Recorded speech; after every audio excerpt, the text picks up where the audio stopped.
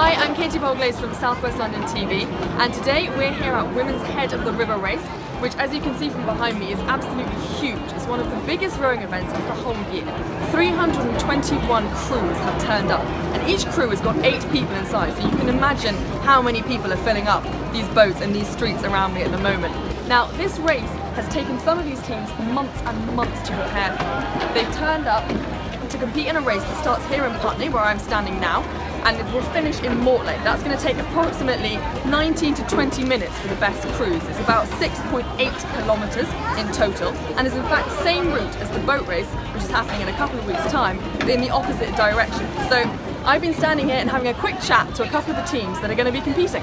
So this is quite a big race for you then, isn't it? Yeah, it's the big head of the year, so it's the one time we come down on the tideway and compete against all the other universities. How are you hoping to do?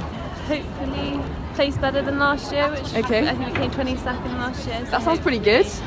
Yeah, I think hopefully we'll place higher this year. Best of luck with it. Thank you.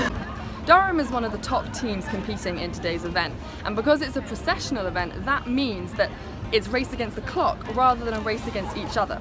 So when the teams cross the finish line, they don't yet know how well they've done until they find out their time. So some of the teams are going to be starting a bit later, and one of these teams is called Castle Door. They're quite a small team all the way down from Cornwall that have come up for today's event. They've never raced on the Thames before, so we're going to have a quick chat with them today about how they're feeling for the race.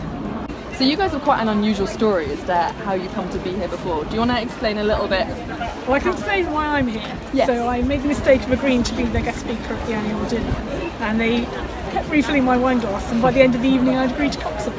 It's fantastic because I think it's everybody's first experience on tideway. So have you competed in an 8 before? Once? Yeah, so I've ridden an 8 3 times up to now, yeah. And this morning. Yeah. So we've managed to borrow an 8 from another club. Got them up here, and yeah, it's been a bit different than coming all the way to London, taking a long, what was it, 4.5, 5 hour trek up here for everyone. Wow. Hotels last night, and get them on the river, and it's going to be really interesting to see how they get on, I think. So that was the Castle Door rowing team with Rachel Quarrell, who's in fact an Olympian rower who's agreed to help out this novice team. Now I'm going to go and talk to the cocks for the Glasgow team. How are you feeling about today's race? I'm good. This is my 3rd tideway. I've done it the past 2 years. So I'm the novice women's cox. So this is our 3rd year, and I'm quite looking forward to it because my cox is growing. My crews, this is their first time ever here. Some of the girls, it's actually their first time in London. So it's pretty exciting for them. And yeah, I think we're pretty prepared. I'm quite happy with us. So as you can see, from Durham to Castle Door all the way down in Cornwall, a huge variety of clubs have turned out for this event. I hope you enjoyed our short report, and don't forget to subscribe to our YouTube channel.